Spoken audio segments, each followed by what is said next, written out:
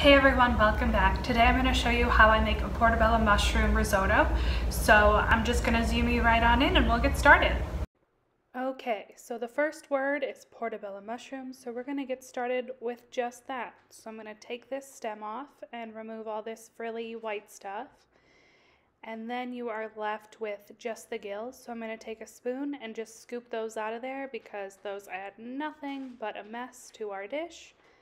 And then I'm just going to go ahead and slice this into 1/4 inch to 1/2 inch pieces, which we will then saute in a skillet. So just getting all that stuff out and slice, slice, slice until we are ready to go in the cast iron. And this is where I like to take those sauteed mushrooms, no more than this really. I like this texture. This was just in a dry pan and sweating out all of the water. I'll top these with some salt and set them aside until we are ready to plate. Now we're going to make the risotto. So into that same cast iron skillet, but I've removed the mushrooms obviously, I'm putting one roughly chopped yellow onion, and I'm just going to saute that until they're just starting to be translucent. And then I will add my arborio rice. That's the rice I use to make risotto, and I'm just going to let that toast.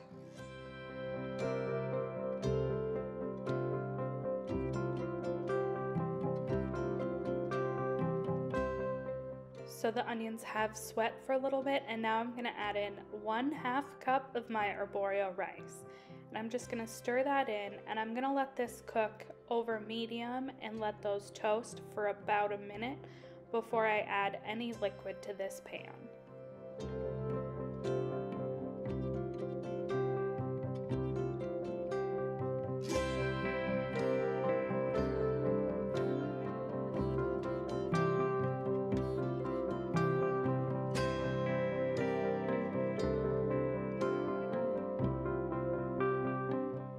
Okay, so now the rice is toasted. I can smell it. It's getting a little fragrant in a nice toasty way. And so I'm going to start adding, I think it's a 1/4 cup. It looks like my 1/4 cup by 1/4 cup of vegetable stock. And I'm just going to constantly stir to agitate the rice.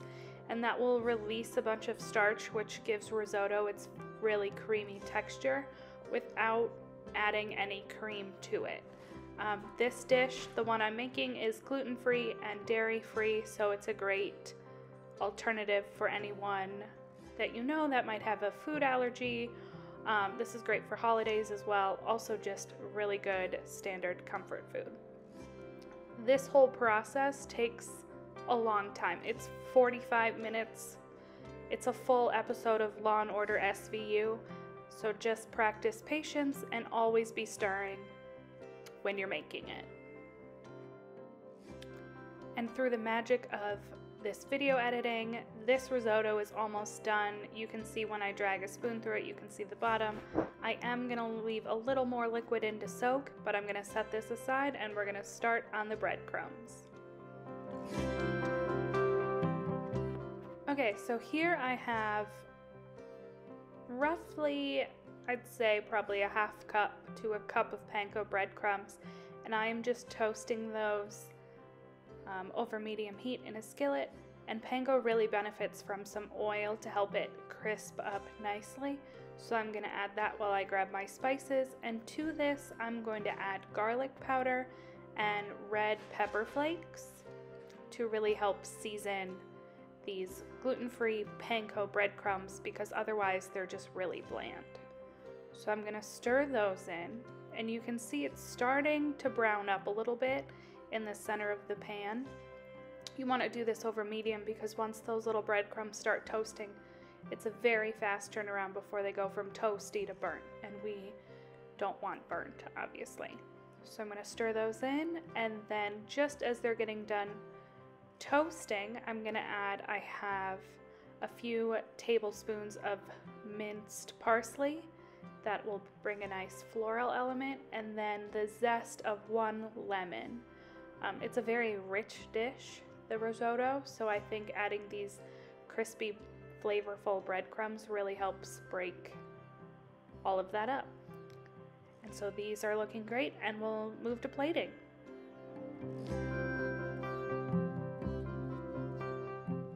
Okay, so here we are. You can see that the risotto soaked up all the extra liquid I left in there. It's nice and creamy, and we're gonna go ahead and plate it. So first, I'm just gonna take half of the risotto.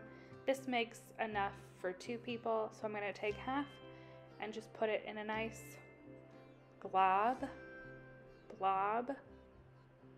I'm gonna just put it on the plate, and then I'm going to artfully put my mushrooms that I reheated in the microwave so they were warm, and then I'm gonna top with my breadcrumbs. And because I like the way it looks, I will clean up that plate so all the rogue breadcrumbs that you see aren't on the final presentation. Yeah, and then I'll just do the other plate. I decided I preferred the smaller looking plate for this aesthetic. Obviously it's not a proper dinner plate, but no one's coming for me. And my lack of, I don't even have a kitchen table, okay? I eat this on the couch. You could even put it in a bowl if you wanted to. It doesn't change the fact that it's delicious. So again, same process, in a beautiful glob. Gonna layer on my portobello mushrooms.